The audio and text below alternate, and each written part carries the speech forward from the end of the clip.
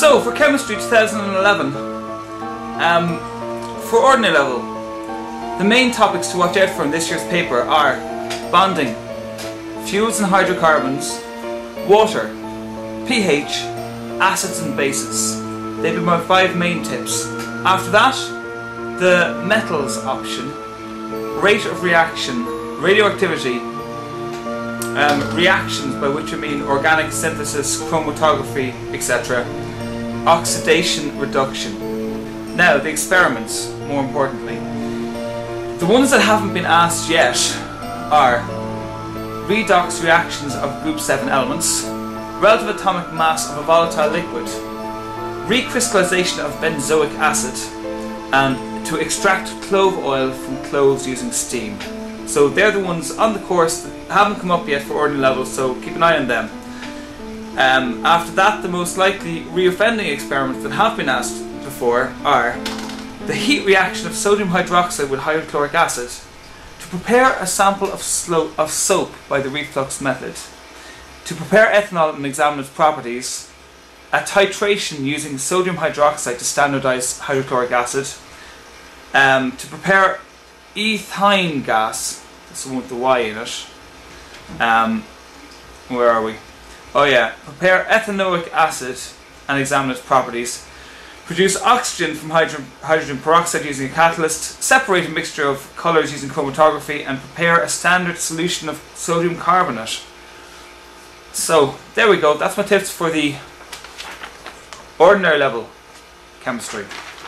Of course, you can get these documents. I have them uploaded to Mediafire, and there's a link down below in the information section. For higher level, your most likely topics to come up on the higher level paper this year are families of organic compounds, equilibrium, including Le Chatelier, whatever his name is, Le Chatelier's thing, fuels and hydrocarbons, water, oxidation and reduction, the rate of reaction, bonding, gas laws, metals from the options, and trends in the periodic table. Possibly also pH, reactions, gases. Now I know I'm listing out nearly everything on the bloody course, but keep in mind the way I have these arranged is we're going from the most likely topic to be asked in the paper down to the least likely topic. So they're in order of likelihood. Then, same story with the experiments. These are also listed in order of the most likely to be asked down to the least likely to be asked. We'll start off with the 4 that have yet to be asked on the chemistry course since it started. A titration involving potassium permanganate and ammonium iron sulfide. The redox reactions with group 7 elements. Prepare a standard solution of sodium carbonate, and a titration using sodium carbonate to standardize HCl acid. They haven't been asked yet. Now, the reoffending ones, the ones that should be back up again this year, are simple experiments to investigate Le Chatelier's principle. You probably know how to pronounce that name. I don't. The concentration of chlorine in a swimming pool, relative atomic mass of a volatile liquid, to release oxygen from hydrogen peroxide with a catalyst, to prepare ethanoic acid, to prepare ethane gas, that's the one with the E in it, not the Y. Measure the concentration of sodium, say that again, measure the concentration of sodium hypochlorite in bleach.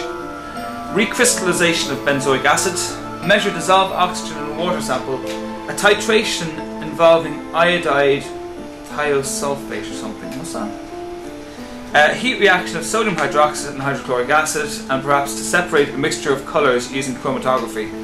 They'd be some of the main experiments to expect on the honours chemistry. That. Take a look at me now, it's all over. Look at me now. I've been going out of my mind, running out of control. It's been a long, lonely road, but I've walked it. I have been sold you no good in a system that's wrong. It's been putting us down and ruining lives. It's so easy